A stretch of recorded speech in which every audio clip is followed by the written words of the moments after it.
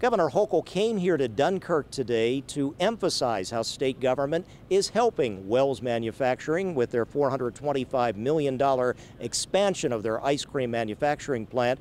It's a sweet deal, if you will, but again, government is helping. Applause, as you might expect, as the Empire State's chief executive took the platform this afternoon, really acknowledging an economic development project first announced in September of 2023.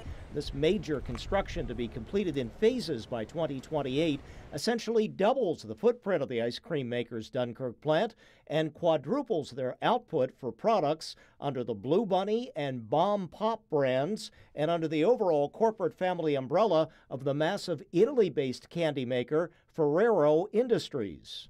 Our company history now goes back 110 years, and we have grown to be the largest privately owned ice cream manufacturer in the country.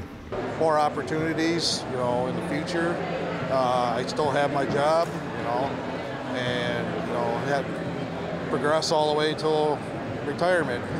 While this expansion is a major economic impact for the southern tier community, Wells, like most manufacturers, has had ups and downs in corporate fortunes and employment, actually reporting 183 layoffs just 2 years ago.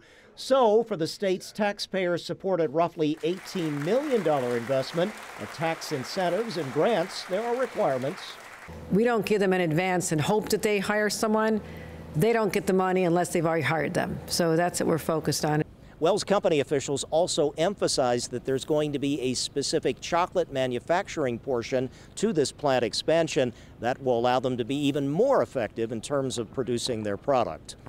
Reporting on your side from Dunkirk in Chautauqua County, I'm Ron Plants, Channel 2 News.